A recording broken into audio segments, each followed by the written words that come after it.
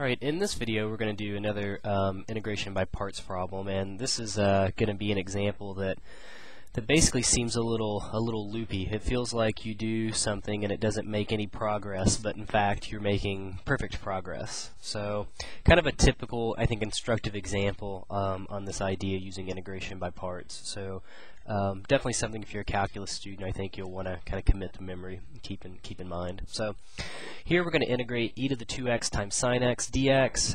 Again, I just wrote the integration by parts formula over here on the right. The integral of u dv equals uv minus the integral of v du.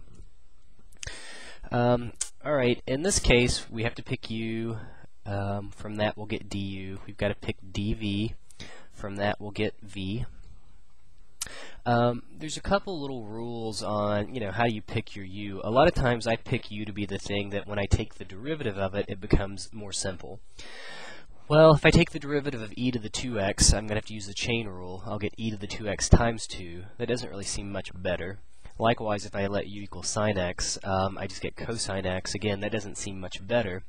But we'll have faith and see what happens. So I'm going to let u equal e to the 2x. Again, by the chain rule, we'll get e to the 2x. We've got to multiply by the derivative of the upstairs part. So we'll get 2e to the 2x. dx is our derivative. Our dv, we'll simply let that be sine x. And if we integrate sine x, we get negative cosine x. I guess technically I should tack the dx onto the dv part. Alright, so it says, hey, if we integrate this, it says we're going to get u times v. So I'll pull the negative out front. E to the negative e to the 2x times cosine x minus the integral of v, which is negative cosine x. So if I pull the negative out front, so v du, I'm going to pull the 2 out front as well, and I'll be left with e to the 2x cosine x dx. Okay, so there's my v du stuff, kind of simplifying it all down at once. Alright, well, I went from e to the 2x to basically e to the 2x cosine x. And, at this part, I stop and think, well, what's going to happen if I do this again? I'm going to get back to probably e to the 2x sine x. Well, is that good? Let's see. So again, I'm going to pick u to be e to the 2x. Just like before, the derivative of that is going to be 2e to the 2x. We'll let dv be cosine x dx. And when I integrate that, we'll simply get sine x. Okay, so again, I'm going to put my integral in some brackets here, just so I distribute things properly here in just a second.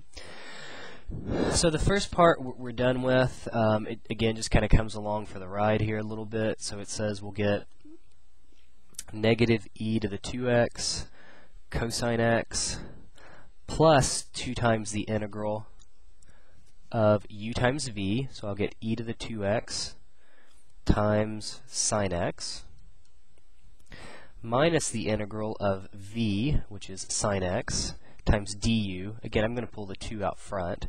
So we'll get 2e to the 2x times sine x dx. Okay, if I distribute things out then, it says we get negative e to the 2x cosine x. If I distribute my 2, I'll get plus 2e to the 2x sine x. And if I distribute, again, the positive 2, I'll get negative 4 times the integral of e to the 2x sine x dx. Okay, so it seems bad in the sense that, or I don't know, maybe it seems bad in the sense that, the original thing we started with that we're trying to integrate, the e to the 2x sine x, well, hey, it cropped back up. So are we really making any progress at all here? And the answer is absolutely. So really what we have at this point, let me erase everything else except for my very last line. And get rid of my integration by parts formula. Okay, what we've shown at this point then is that the integral of e to the 2x sine x dx, what we've shown is that equals everything at the bottom, which is negative e to the 2x cosine x plus 2e to the 2x sine x minus 4 times the integral of e to the 2x sine x dx. Okay, so that's what we've shown at this point. Well, the idea is we can get rid of this integral on the right-hand side by simply adding it to both sides. So I'm going to add 4 times the integral of e to the 2x sine x dx to the right side, which means I got to do it to the left side as well. E to the 2x sine x dx. Well, if I have 1 e to the 2x sine x and I add on another 4 of those, what I have on the left side now is 5 e to the 2x sine x dx. And notice on the right side, hey, there's no more integral now. We have negative e to the 2x cosine x plus 2 e to the 2x sine x. Well, hey, we're there now. The only thing I have left to do is I could simply multiply both sides by 1/5. I could multiply the left by 1/5, so I'll have to multiply the right side by 1/5 as well. And then on the left side, we'll simply be left with the integral of e to the 2x sine x dx. On the right side, I'm going to pull the 1/5 out front, and I'm just going to leave the inside alone. Minus e to the 2x cosine x plus 2 e to the 2x sine x. And now that there's no more integrals left on the right hand side, I guess technically I could have done it up here, I'm going to tag on my plus c because it is an indefinite integral in this case. So, you know, if you wanted to, you could even factor out another e to the 2x. I don't know if that's good or not. Probably if you wanted to see it in truly simplified form, that's what would happen. So I'm going to pull out, there's an e to the 2x and an e to the 2x, so I'll pull out the e to the 2x. Again, it's kind of, my pen's running out here. Try to rewrite it one more time. E to the 2x.